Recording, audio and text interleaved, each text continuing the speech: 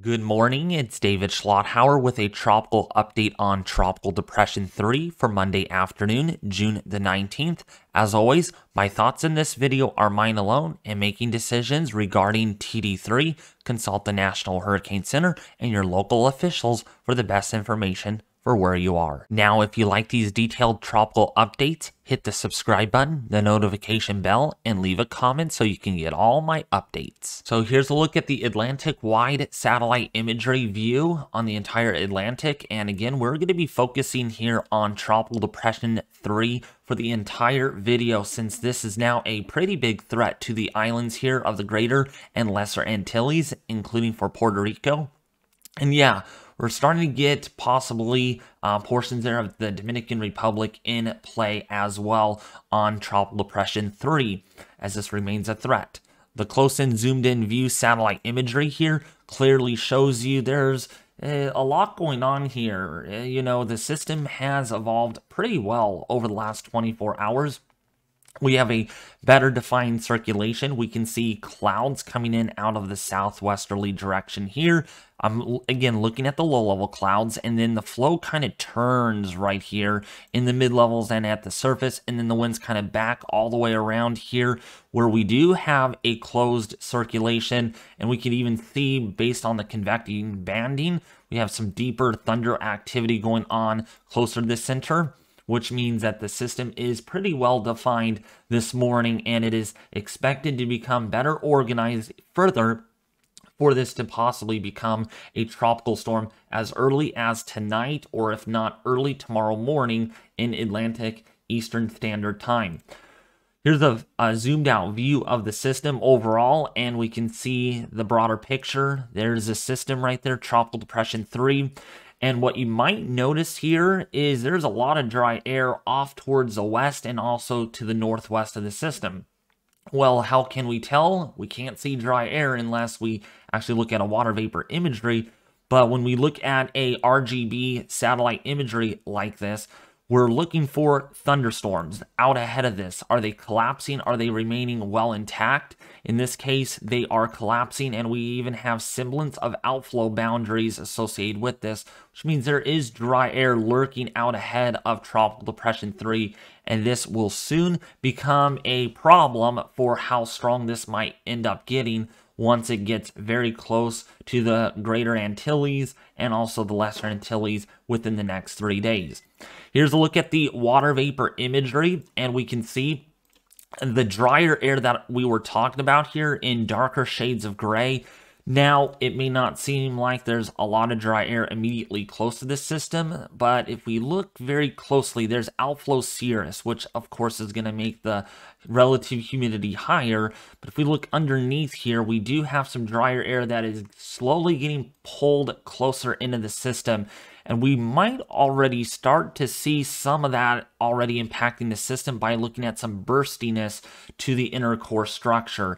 So it's going to be interesting to see how this all evolves. Does this drier air, more of it, get in or get ingested into the inflow, the southern side of the system, or will this be able to remain in a fairly moist pocket? Because shear is really light otherwise right now, less than about 10 knots for the time being. Let's look at the latest tropical discussion from the National Hurricane Center. I'm going to read just a couple of paragraphs for you all because this is quite important.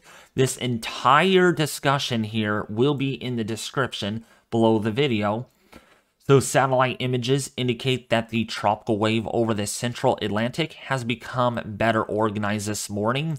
GOES 16 1-minute visible satellite imagery shows that the center has become well defined near a developing central dense overcast with a prominent convective banding in the northern semicircle. So again, it's what we were talking about here, that banding feature that they're seeing.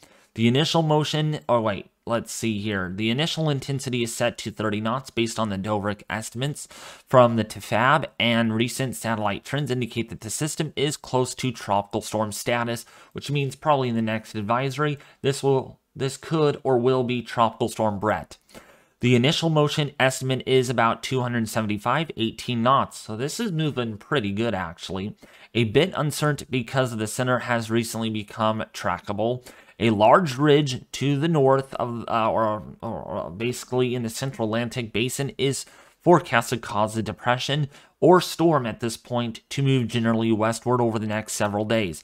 As the system nears the Lesser Antilles late this week, the ridge should weaken, and I'll show you that on the models, and we talked about how a ridge would likely weaken once it approaches the Lesser Antilles, causing the system to move more toward the west-northwest. However, there is considerable uncertainty on how much of a right turn could occur because it is somewhat tied to the intensity of the cyclone. A stronger system will tend to move more towards the right due to the upper level flow. And then we mentioned that in yesterday's video, while a weaker system will likely move more westward under the influence of a more low-level ridge in the atmosphere. For now, this forecast lies near the model consensus, and adjustments are likely in the future advisories. This should be considered a low-confidence track forecast, since this type of forecast situation can result in large, huge errors. So again, just because you guys are under this cone of uncertainty, again, it is all about that intensity. Intensity here is everything with the system. If the system is able to intensify much faster, the system might just do this and head north. I'll show you one of those scenarios on the models, while some other models indicate that the system may not intensify as quickly and it might do something more like this, or in the weakest scenario, like with what the Euro has it might just go like this. So there's a lot of track errors here, folks, because again, it is largely due to the fact that if the system intensifies faster than what is expected, it just may gain latitude faster. That's why there's a huge cone of uncertainty here, stretching all the way from near the Barbados, or roughly where Barbados is, all the way up to the north here in the U.S. British Virgin Islands into Puerto Rico. So just keep that in mind. And right now, winds are at 35 miles an hour, and it is moving pretty quickly right now at 21 miles an hour. And also, a little bit of a tip about this system.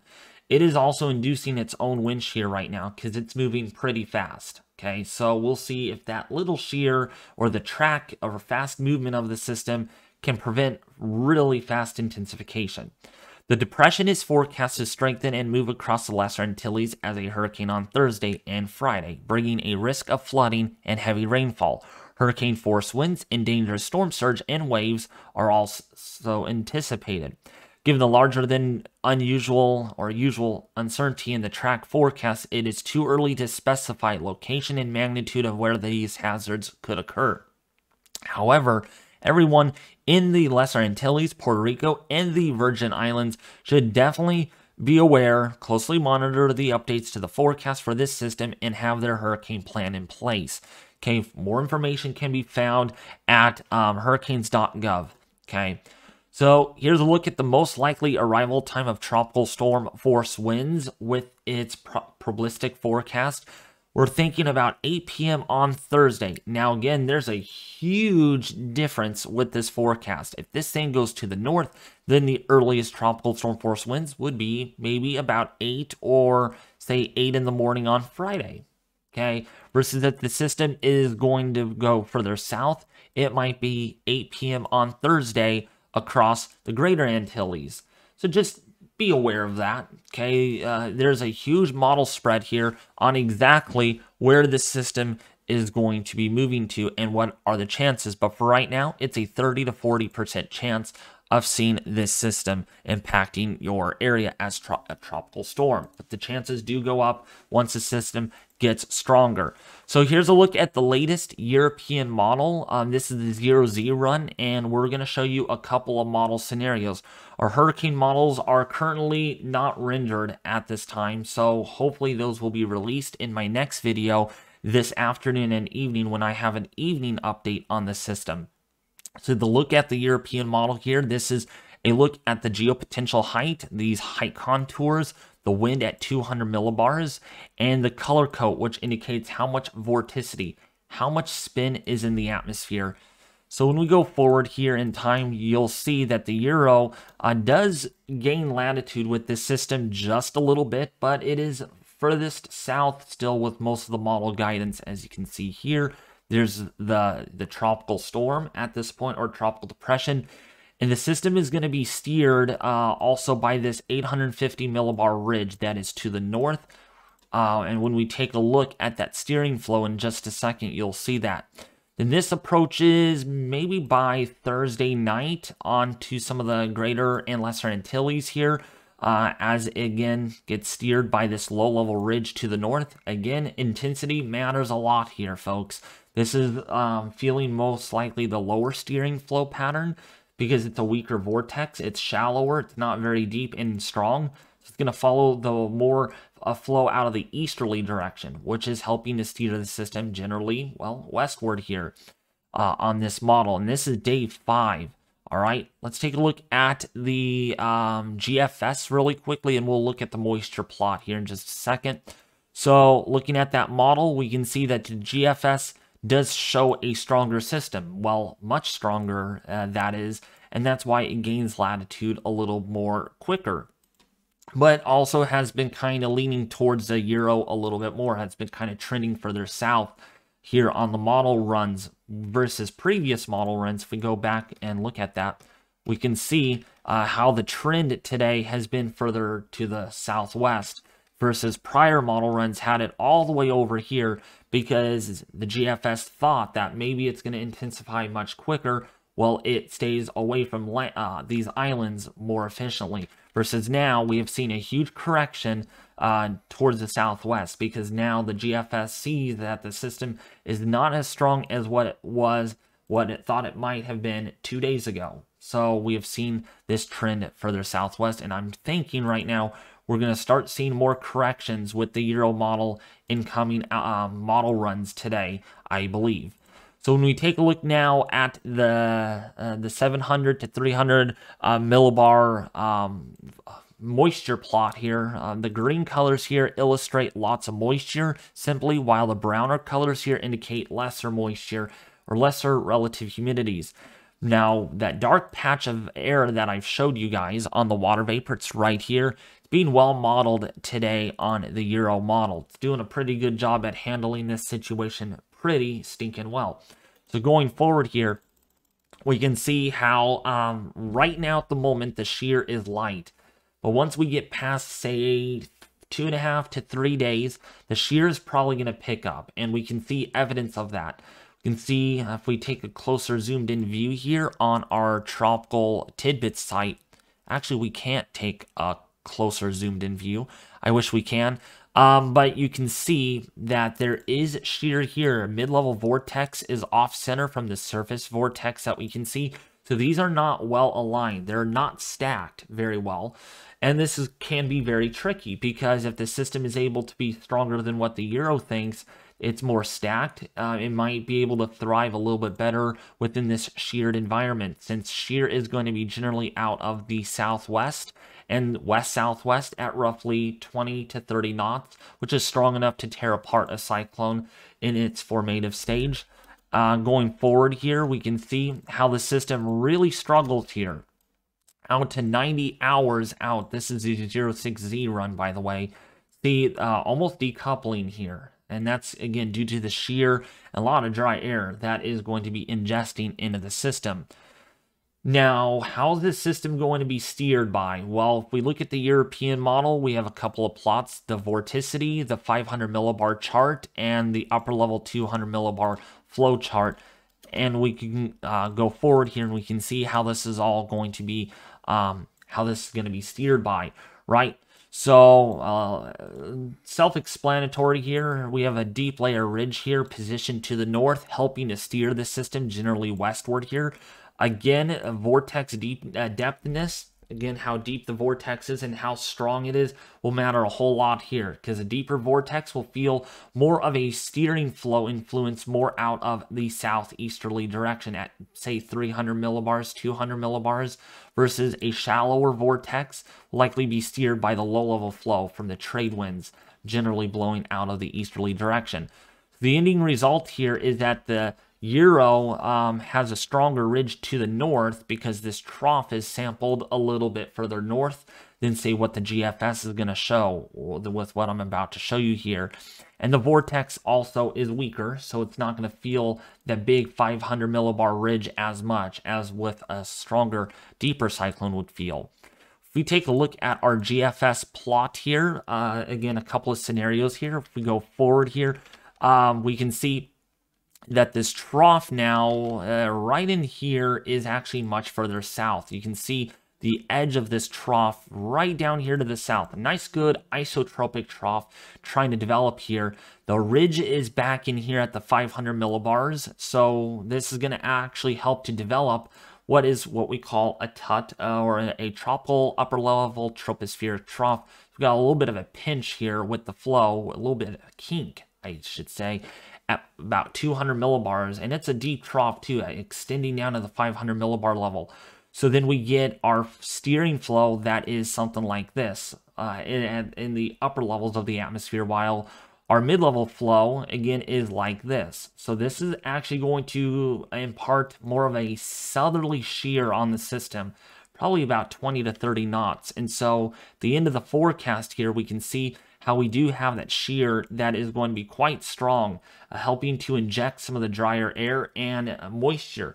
Now, the GFS does not have much of a implication to this forecast, because if it turns to the north sooner rather than later, and it avoids maybe this portion of the Caribbean, it's probably going to be well aligned with this shear vector that is from the south and the overall deep layer steering flow, because we got this ridge that is going to be developing and therefore might be able to intensify a little more efficiently. And this becomes our player 2, Invest 93L, that might also have implications to the forecast later on. So really quickly, I wanted to show you 92L, the intensity forecast here really quickly. Again, there has been a trend down today. Remember, we were thinking maybe a Cat 2 to Cat 3 yesterday, while my forecast was initially looking maybe at a Cat 1 with 74 mile-an-hour winds. My intensity forecast is still unchanged from the last one, and I am not going high yet. I'm going to keep this at 74 or so, maybe 80-ish miles an hour for many reasons. And if we go back and actually look at the NHC forecast, they have 80 miles an hour. So my intensity forecast is fairly consistent here, and I am not really comfortable going higher. Some YouTubers are probably going to be like, oh, this is going to be a Cat 3 or a Cat 4 still. I would really disagree with their forecast at the moment, because again, they're probably looking off of one specific model run data, and they're not looking at the overall ensembles. So right now, I am going to hold this at 75 miles an hour for my intensity forecast of this video. My track forecast is very uncertain at this time, along with the hurricane models. We can still see wild outcomes here. Stronger system going to be gaining latitude within the next 3 to 4 days, versus a shallower vortex is going to likely barrel straight in. We're probably going to be favoring a weaker system here, and so therefore areas on the Greater Antilles here, Lesser Antilles, definitely need to be staying tuned for my updates here. I'm going to have 2 updates a day on this, as this remains a pretty serious threat. We could be talking about a hurricane here in the next 4 to 5 days, 74 mile-an-hour winds or greater, and storm surge flooding, heavy rainfall flooding could really be a problem here. So please take this seriously, folks. What you would always do. I know some of you are notorious of getting systems like this usually, but again, every system can be different, and please treat these as if it is a different system, because every system is clearly different. Now, we're not going to spend a whole lot of time on disturbance number 2, but this is dubbed now Invest 93L, out there now roughly about say 25 or 30 degrees west longitude. This has a 40% chance of tropical development in the next 7 or so days. As always, again, because we are looking at our first disturbance, depression number 3, we're not going to spend hardly any time. Pretty busy Atlantic right now, and that's probably going to continue for the next several days, as the MJO is fairly favorable. So that is going to do with this update on Tropical Depression 3. As always, All my thoughts in this video are mine alone, and please consult the National Hurricane Center for the best latest information for where you are at. Please be safe, folks, and I will have another update on Tropical Depression 3 this afternoon. Should be released right around 5 or 6 p.m. Pacific Daylight Time. So make sure you all subscribe, share, and like, and enable all notifications for the YouTube channel. That's going to do it. Thanks for watching.